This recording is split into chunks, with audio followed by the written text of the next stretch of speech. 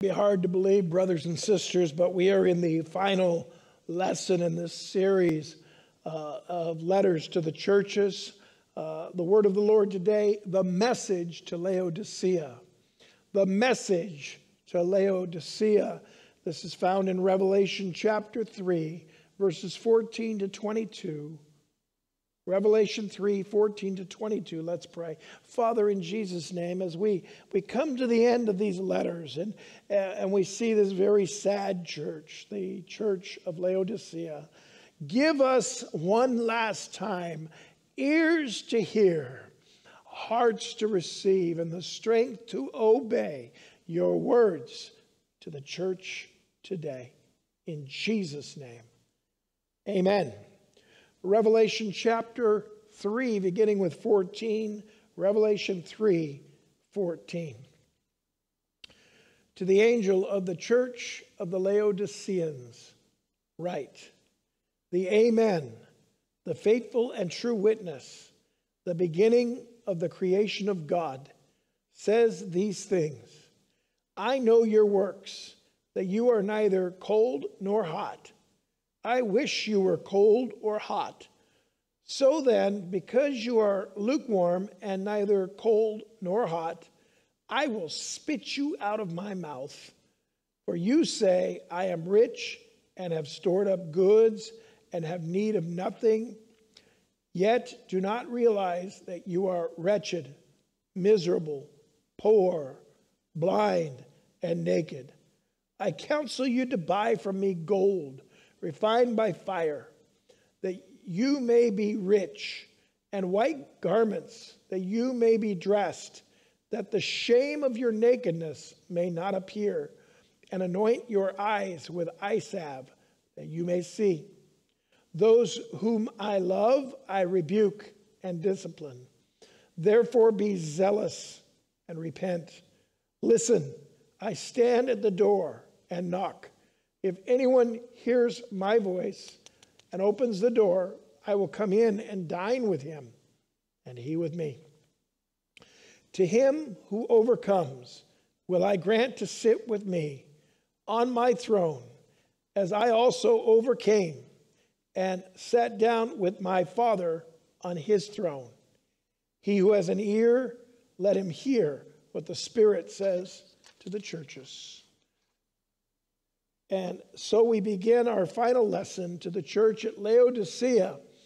And, you know, one of the things I enjoy, and those of you that know me well know this, is I really like coffee. And I'm old enough that a good cup of joe, a good hot cup of joe, especially in the morning, is just okay, right? In fact, it's pretty fantastic.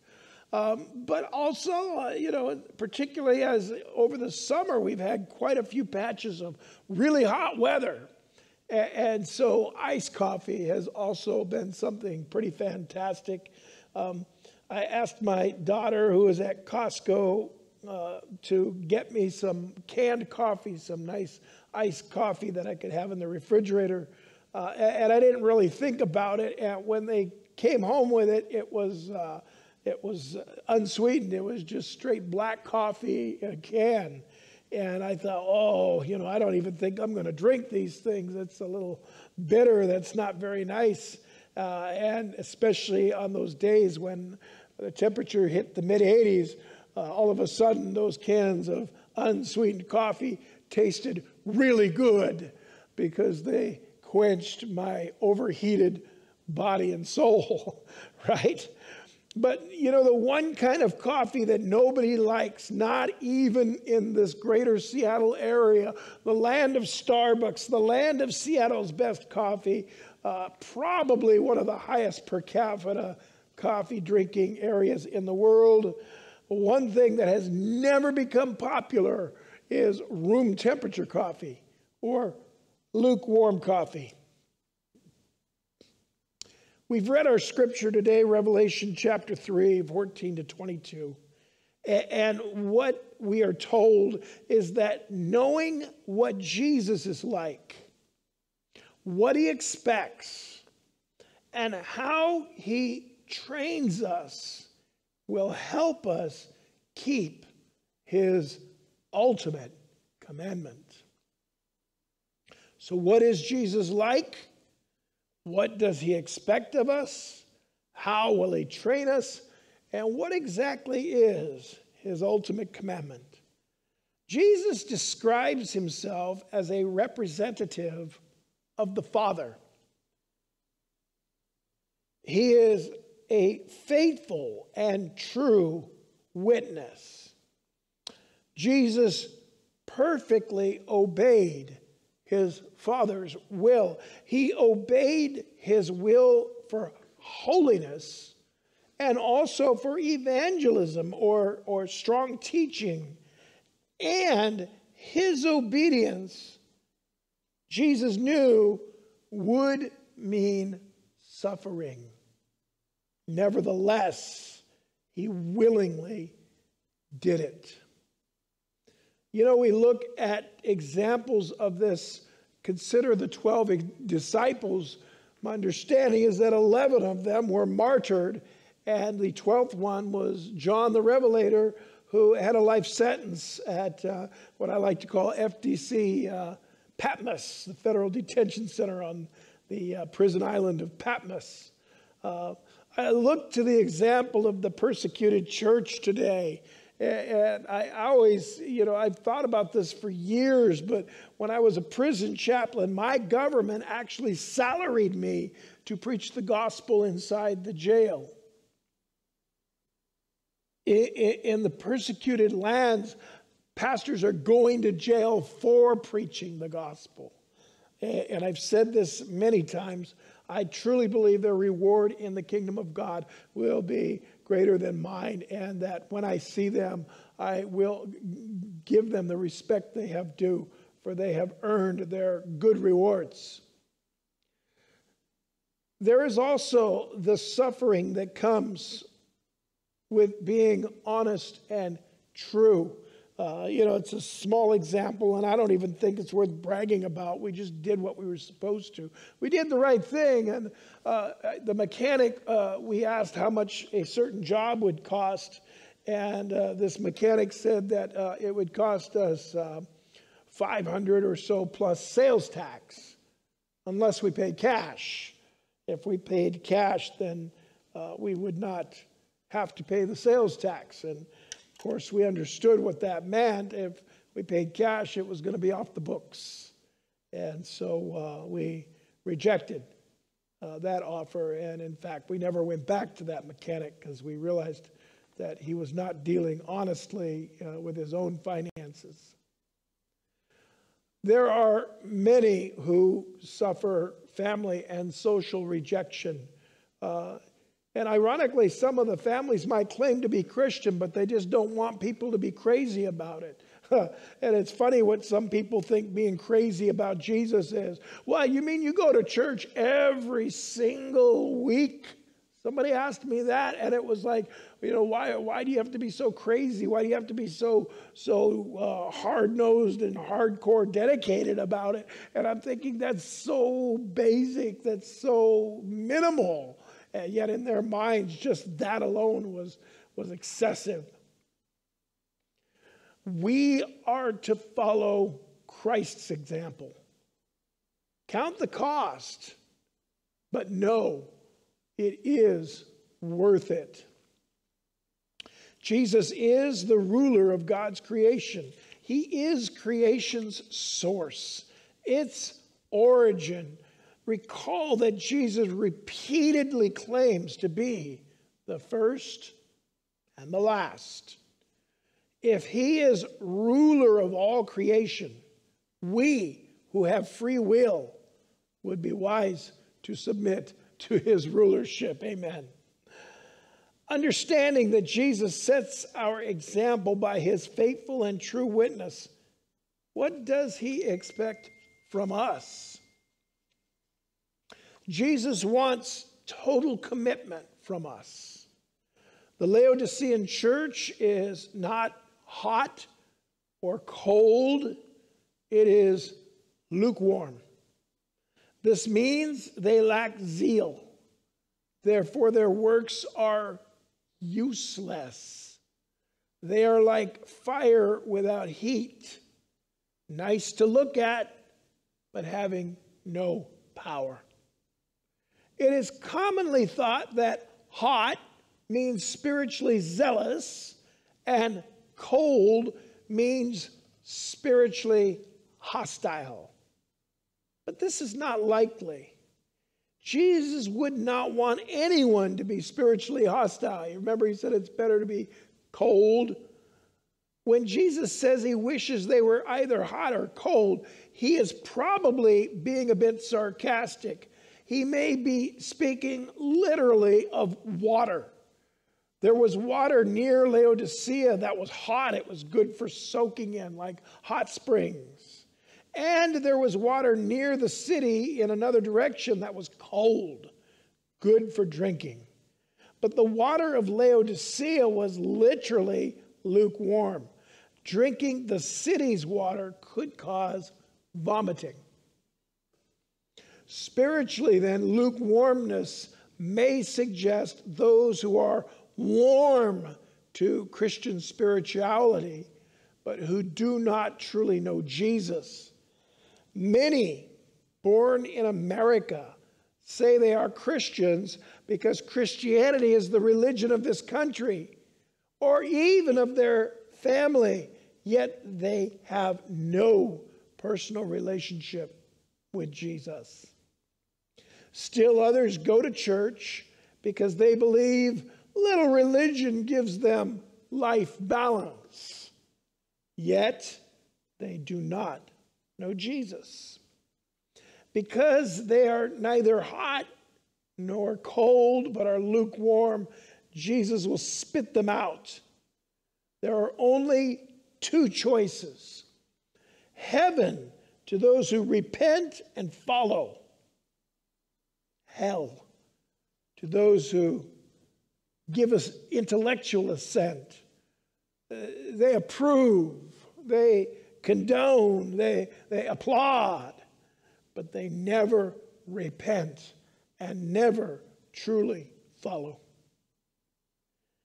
It's easy to see that lacking total commitment to Jesus is dangerous. But why would any Christian do that anyway? I mean, really, it would just make more sense to either follow him or not. Well, Jesus says the lukewarm usually do not understand their spiritual condition. They think they are wealthy and in need of nothing. I think of a woman I read about, and she was called the happy woman. And she had religious pride, but one day she was told to repent. And her testimony is in that word that she received, she realized that she needed to do it. She was happy because her life was comfortable, but she realized she didn't have a relationship with God. And so she did repent and found her peace with God. I think it was Billy Graham who said that if America is not judged by God, he will have to apologize to Sodom and Gomorrah. Jesus says the Laodiceans are actually wretched, pitiful, poor, blind, naked. Remember, they think they are wealthy and in need of nothing. Have you ever tried to pay a bill at a store or restaurant only to be told your card was rejected? I had this recently happen to me, and it was a little embarrassing. It was over the phone, and they said, well, your card's been declined. And they tried it twice, and they said it was declined again. And I said, this doesn't make sense. I just used this card to buy something else. And it took probably 10 minutes, and they really figured out what happened was that they were using a 9-digit zip code, and when they just took off the last 4 numbers in the dash and just used the 5, then the card went through fine. But I had that few moments where I was under that cloud of, are you someone with a card that's been rejected? Are you somebody with bad credit? And just even the short-term feeling of that wasn't so good. because I thought I knew what I was doing, and here they're saying it's no good. And sad to say, there are some in the Christian world that think they know what they're doing, and they don't even know God. Jesus says they are actually wretched, pitiful, poor, blind, and naked. I think a similar feeling is if you go to a party and you're either overdressed or underdressed. Jesus says, blessed are the poor in spirit. Theirs is the kingdom of heaven. What can we do if we find ourselves drifting towards lukewarmness? Again, that spiritual mirror is so powerful. Say, Lord, I feel like I know you today, but I can see that I'm not going in a good direction. So what can I do? Jesus counsels them to buy some items from him. Gold refined by fire, so they can become rich. This could represent the purification that trials bring. The Christians needed to be ready to obey Christ at the cost of losing their social acceptance. And if I'm drifting to lukewarmness, there's a probability that I've become intolerant of suffering. And so I need to check myself in that area and say, Lord, gird me so that I can face suffering. White clothes to wear so they can cover their humiliating nakedness. Laodicea was famous for its black wool, yet Jesus tells them to purchase the same type of clothes he wore on the cross. Again, he is calling them to purification, a process that will require sacrifice and suffering. And then he says, salve for their eyes so they can see. Laodicea also produced a special medicinal powder useful for eye problems. Jesus has already told the church it is blind to its spiritual poverty. The Laodiceans should receive Jesus' warning and thus open their eyes to their need for repentance. And of course, we need to look at ourselves. Is there a warning Jesus is giving for us, for you, for me? If so, will we open our eyes to our need for repentance? If lukewarmness is so dangerous, how does God help us escape it? Jesus speaks of the love of discipline. He says that because he loves them, he disciplines and rebukes them. Note the contrast between this loving correction and what happens to those who remain in their spiritual darkness. They are spit out, rejected. He asked them to welcome him and his message so the Laodiceans might have loving communication with Jesus. In Eastern cultures, an invitation to dine, such as this one, was an invitation to intimacy, to deep friendship.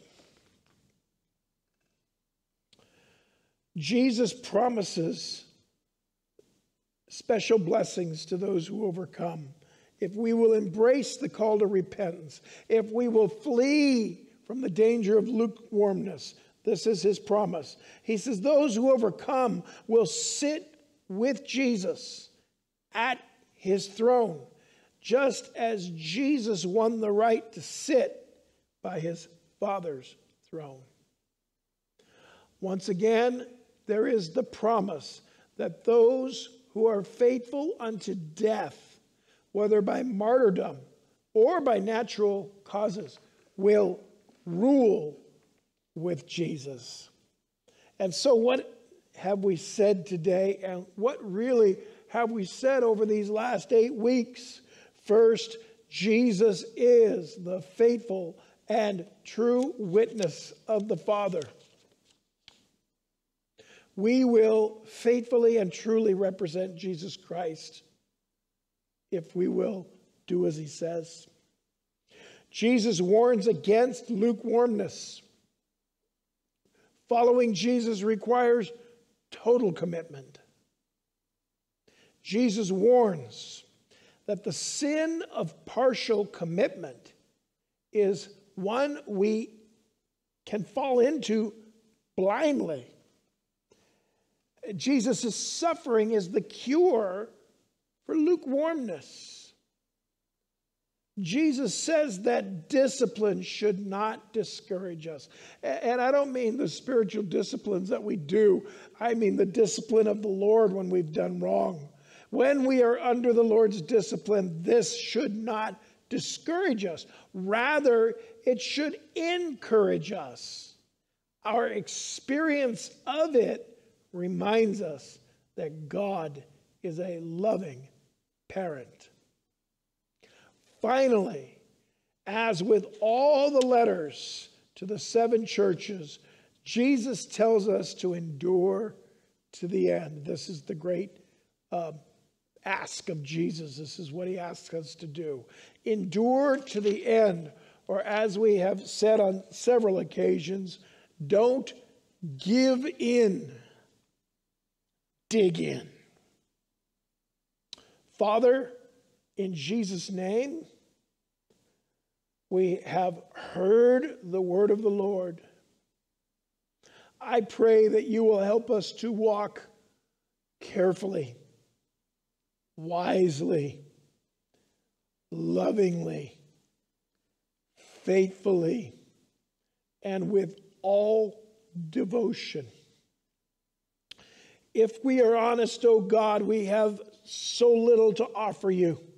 But God, I pray that as each of us would just right now, at least in the Spirit, say, Lord, take the wretchedness of my life, take my life, and exchange my sin and my willfulness with your holiness and your will and your way and your anointing and your power, and help each one of us to walk the straight and narrow way, due north, heading towards the kingdom of God, by the ever true Word of God and by the anointing of your true Holy Spirit. We devote our entire lives 100% to Jesus Christ. We pray these things, and we give you thanksgiving for these wonderful messages to the churches. In Jesus' name, amen.